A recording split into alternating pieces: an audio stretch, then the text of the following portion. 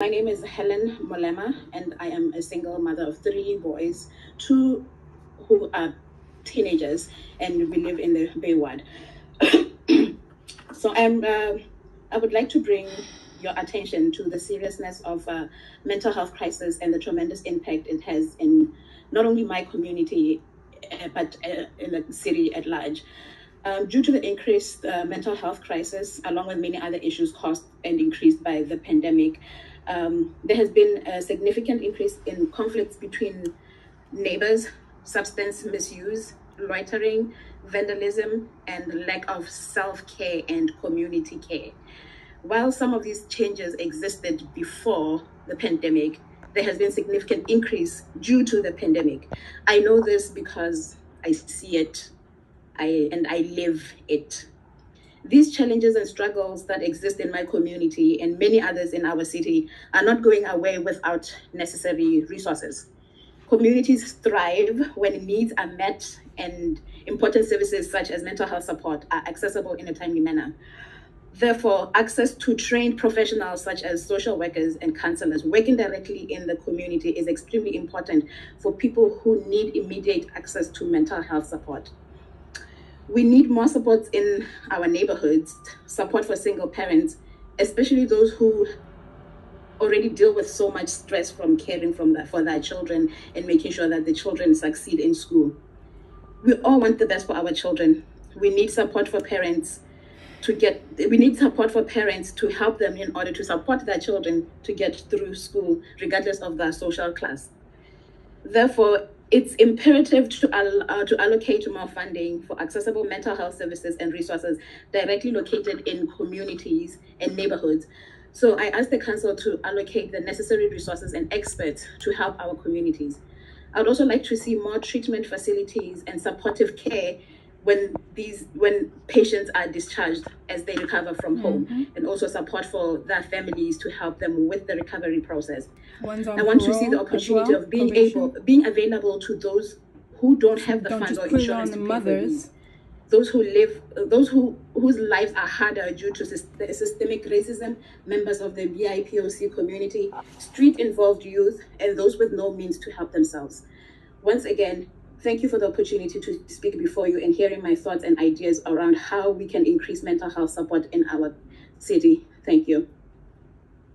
Thank you, Helen, for the delegation. And we have a question. I wish you could just pass that along to the next delegate. Hi, Helen. I'm your counselor. So it's good to meet you. And thank you for coming out and telling us your story and the need out there. Teresa is we're hearing a theme today, definitely, of what's needed in communities. And again, this is about our partnerships.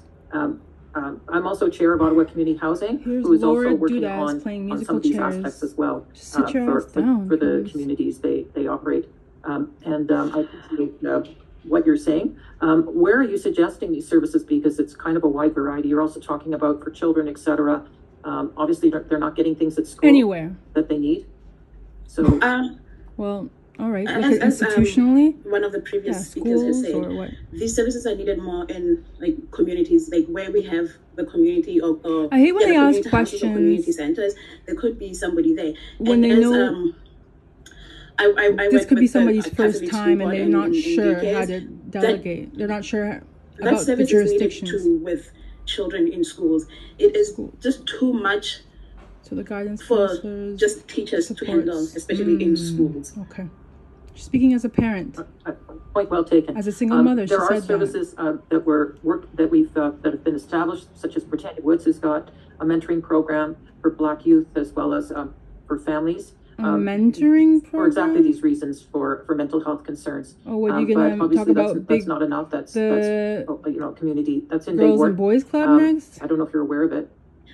That's the other thing. It is not easy for us, especially as single parents, to know of such everything that's resources going on and support because they don't even know almost too late to what's access going such. on. So knowing where to go. Well, then I expect her to have is key. A follow-up question. Yeah, I totally agree, and it's important to get that message out.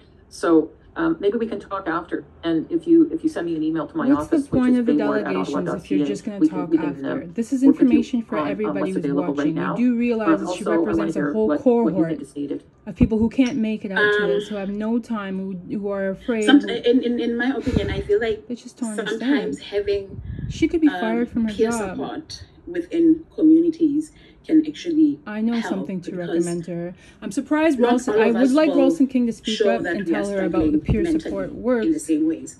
Some of us struggle rather than quietly, just like, oh, there's a Black and mental health coalition. See that's happening. Yeah, but if there's like peer support within communities, I feel absolutely some of us would be more open to opening up to might as well just go to church.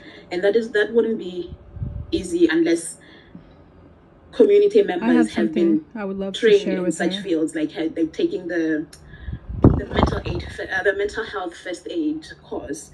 I feel like that would be a very emotional labor, useful way of getting peer supporters within communities. They need more than peer support, though, don't they? Can we talk offline and then we can talk about what's needed in the community? Because but let's just have more time for y'all to go semantics on low barrier versus high barrier, shelter, and blah blah blah. What you're telling me is we need prevention. We don't want to waste crap. Okay. Yeah. Thank you so much. What about other people who are watching? That's the whole purpose of this delegation. Not to be like, you know what, we'll look into it. Talk to me after. And you put the onus on the resident. The residents already come out here or made it on Zoom. Which, by the way, apparently they can't do Zoom talks, hybrid talks for OPSB. For me to address the community and speak about the important issues concerning Centertown and Somerset Ward. Should give more respect to that speaker. But no, they clap like seals for the other one, working from CRA, who's speaking on behalf of his sister and offering him a job, basically. It's just so much double standard. Come on. My name